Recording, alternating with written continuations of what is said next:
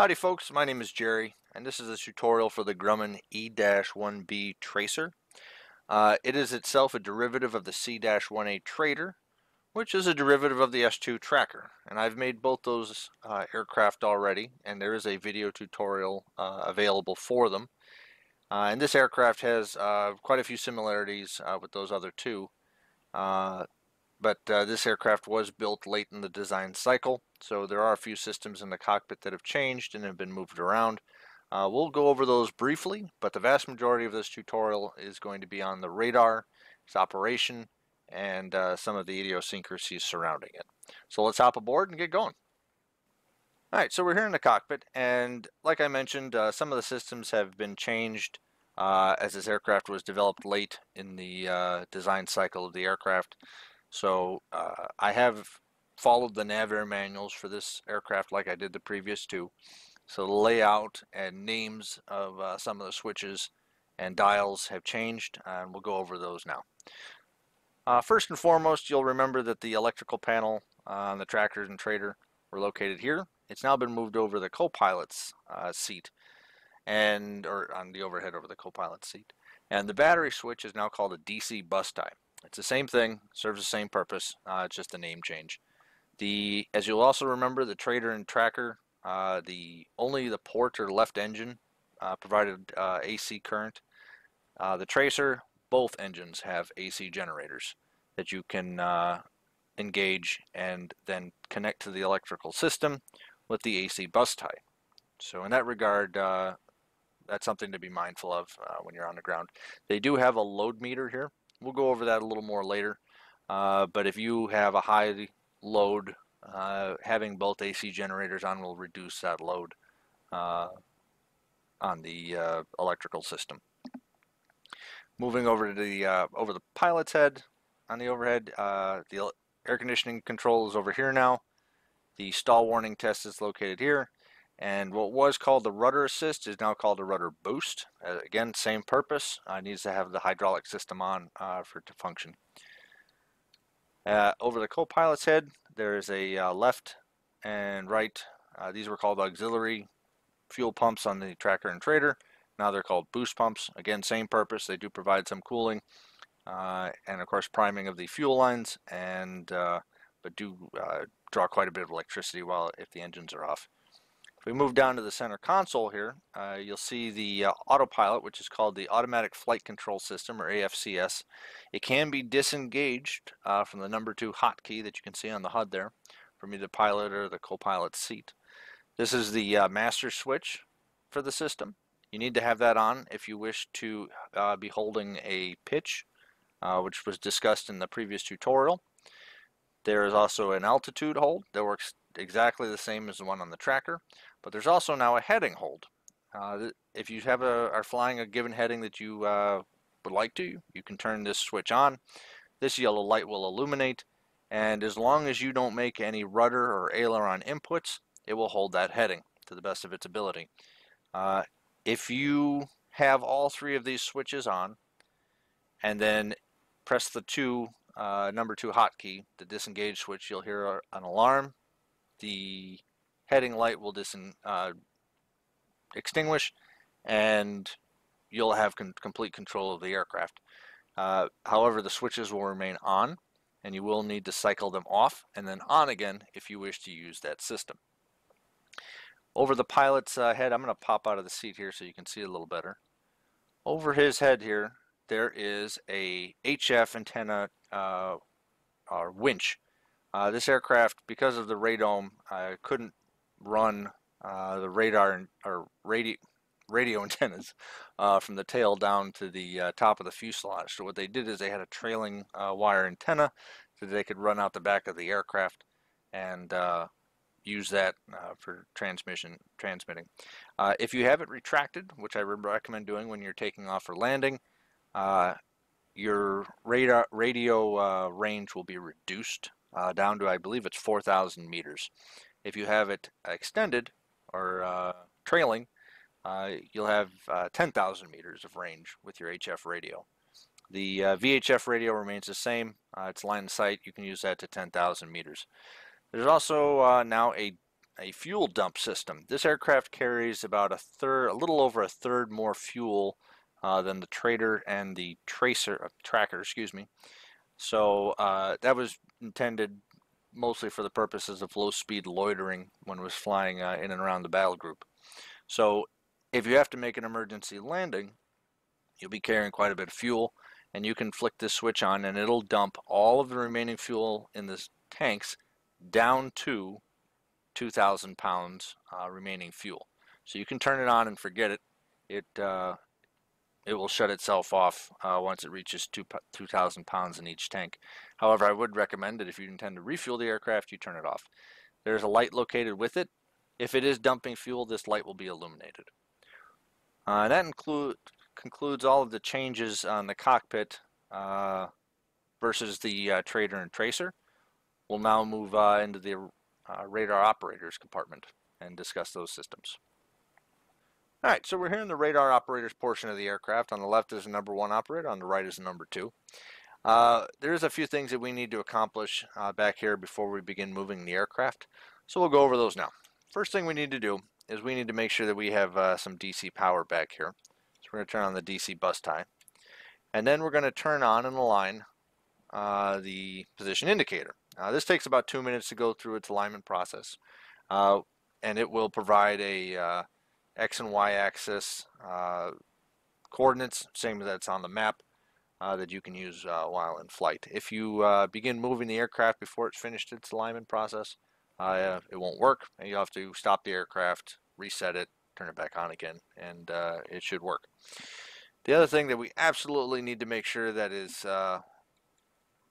off is the radar antenna.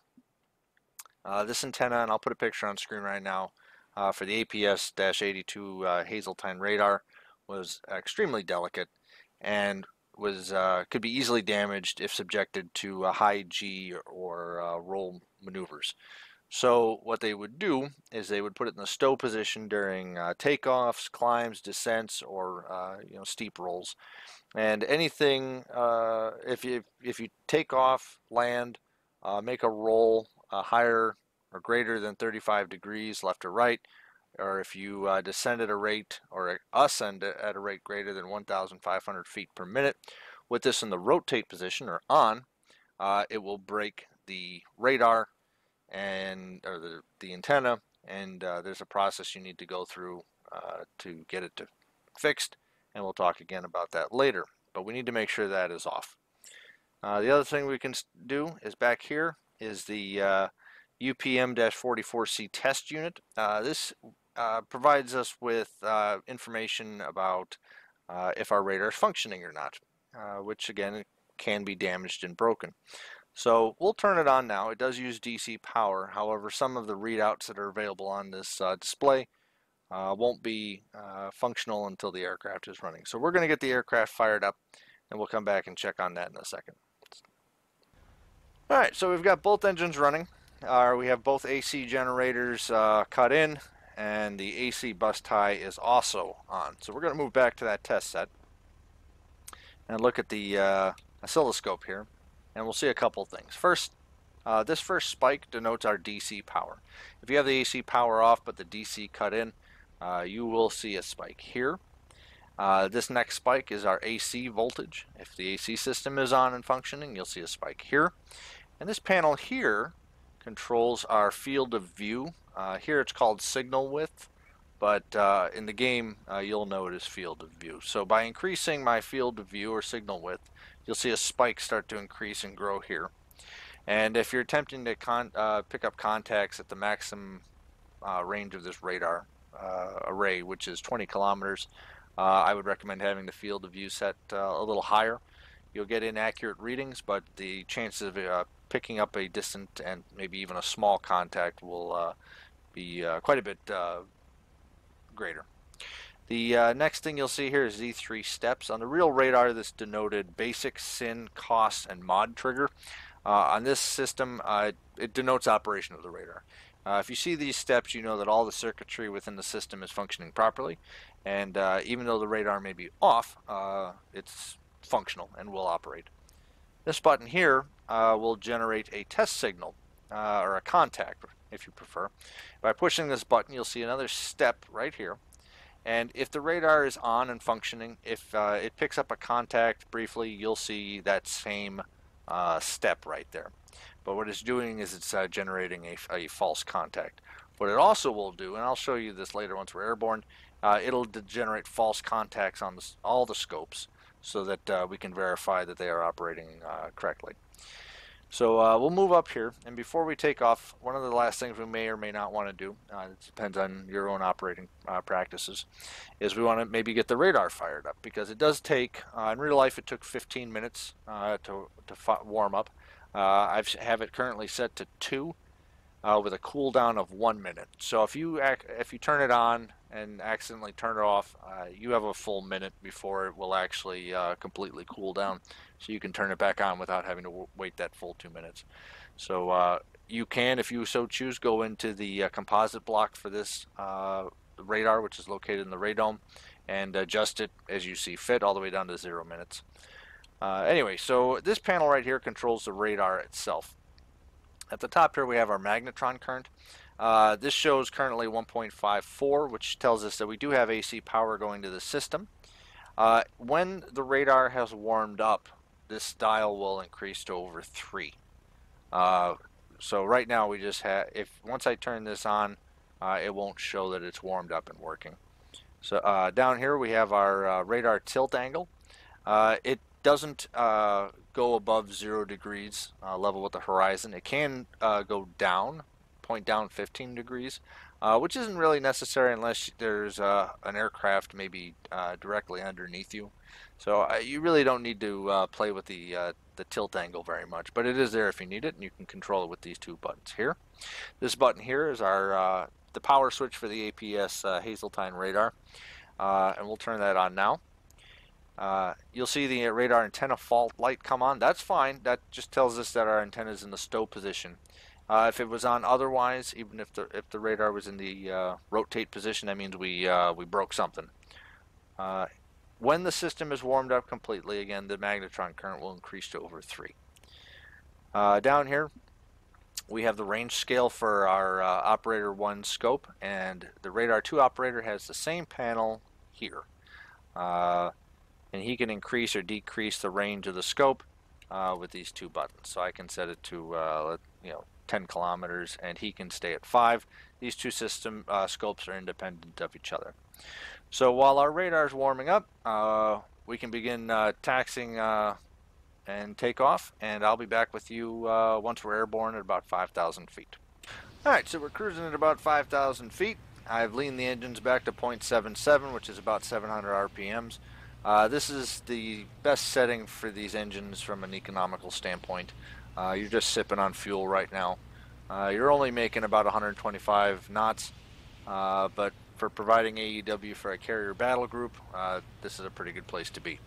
As a note to the aircraft's handling and the radar, because the center of mass is much higher on this aircraft than it is on the tracker or trader, when you're making a banking turn, it can be difficult to arrest the roll and recover from that turn. So I would recommend really not making rolling turns any greater than about 35-45 degrees. Anything greater than that can be difficult to come out of. The radar works best when you're above your contact, or where you think your contacts may be. While it can pick up aircraft above it, it is less effective than it would be if they were below you. So keep that in mind. Try to have a good idea of where or fly as high as you can, or just know where your enemy is going to be as best you can. Alright, so we're going to go back and get our radar operators finally fired up back here. Alright, we're going to verify that our magnetron current is above 3. It is. That means the system is, the APS-82 is now working. We're going to turn on the height indicator scope for operator 1 and his azimuth range indicator, and we're going to do the same for operator 2.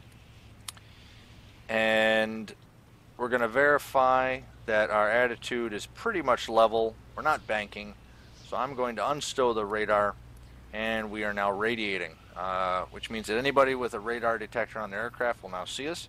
And we are also transmitting 2 different radio signals.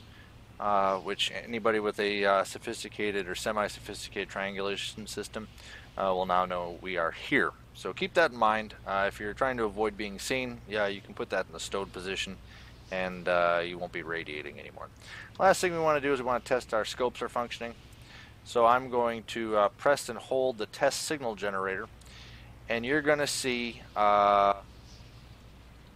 several blips start to appear on both scopes, and every 2,500 meters it's going to be showing a blip 360 degrees, and on the height indicators you're going to see spikes on both sides. So this tells us that both our scopes are functioning, and we are now operational. So I'm going to release the test signal button and get our radars operational. So I'm going to set our scope range up to 20 kilometers for both of them.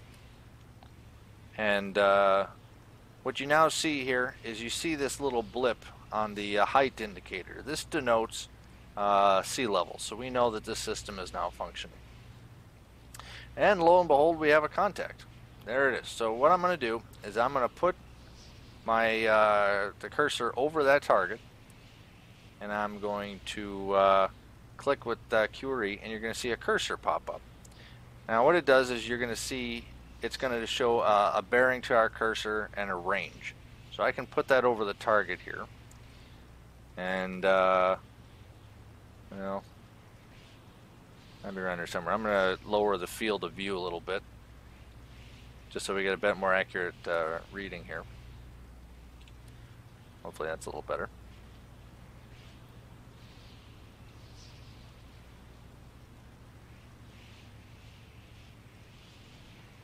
I'm going to sit back down.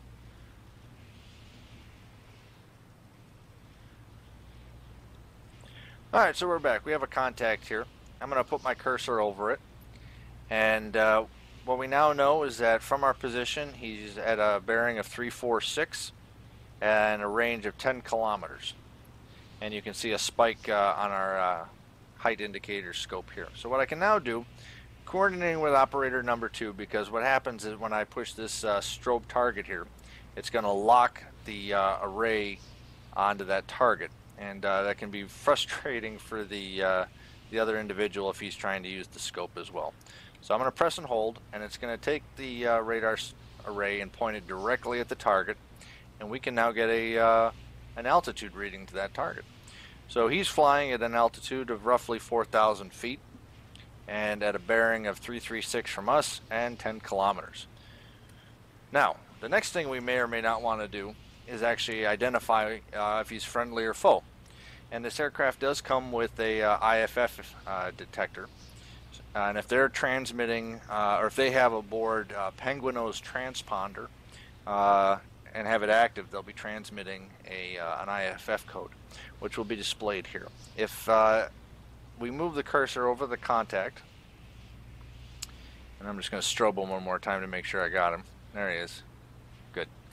I can then press this button, the IFF decode, hold it for a sec, and we see some numbers pop up here. So what this tells us is that we've got at least 3 aircraft with a 5200 IFF code, which is good because 5200 is a friendly IFF code, and that tells us there's at least 3 aircraft flying in that little area right there. If you have just 1 or 2 aircraft, you'll see, of course, just 1 or 2 numbers. If you have more than 3, the system, the APX-7 only displayed 3 codes. And Operator 2 has the same capacity over here. So if I move my cursor over the target here, I can strobe the target. I can get a altitude. It's now down to about 4,000 feet. I can hit the decode, IFF decode, and display those IFF codes there. So we have at least 3 friendly aircraft operating at 315 degrees from us at a range of 9 kilometers. And we can track this information and send it on to the fleet. And that is how the radar operates. And you can, again, if you so choose, change the range. We knew it was about 10, so I can change it here. There he is. I'll strobe him again. There he is. We got him on the height indicator, It's down to about 3,700. So a very useful system if you're trying to get fighters to intercept a contact. You have really all the pertinent information you need, so you can do that. And of course, you can identify whether or not they're friendly or not. So that's a handy feature. Next thing, we'll go over the system if it fails and what to do in that case. Alright, so we're back aboard the carrier safe and sound, but wouldn't you know it, I forgot to stow the radar antenna. Well, everything seems okay, functioning, but if you see the radar antenna fault light on, and the radar antenna is in the on or rotate position, you've got a problem. So we're going to go back and verify the test set here, and sure enough, you remember those 3 steps we saw earlier? They're gone. If I press the test signal generator, can't generate a test signal. I can still test the scopes okay, but we probably broke it when we landed. So what I need to do in order to fix it is I'm going to come over here and I'm going to first thing stow the antenna. I can shut off the screens if I want to. You don't need to have them on. You can leave them on if you would like. And I'm going to turn off the power for the APS-82 radar. And then I'm going to go in here and I'm going to shut off the AC bus tie. And then we're going to have to wait for it to get fixed. And the way we'll know it fixed is we'll see those steps reappear back on the oscilloscope here. This is to simulate a maintenance crew having to come aboard and fix the radar. They would want you to unpower the system before they start fiddling with it. So you're going to have to wait at least a couple minutes for that to happen. We'll do that now.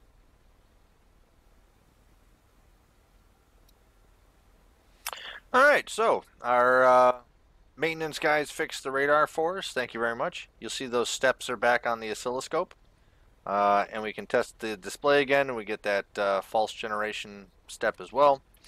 So we can now go ahead and fire everything back up and get back in the air. Remember, you cannot fix the radar while airborne. It has to be done on the ground, and the aircraft has to be completely stationary, and the radar and the AC bus tie need to be off. So I hope that helped. I hope you find this aircraft useful, and I appreciate you downloading it, and I hope you have a nice day.